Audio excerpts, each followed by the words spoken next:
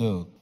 Over like the last 10, 12 years, my father has become a 5'7" Filipino man. All my friends meet my dad and be like, yo, this Asian dude? This your dad right here? I'm like, yeah, you know, he didn't start off that way, but like, he dresses like an old Asian dude too. You ever seen an old Asian dude like at North Park Mall or some shit? You ever seen an old Asian dude walking around? They just wear flowy clothes. They don't care about fashion. They just wear comfortable clothes. They just walk around the mall like this.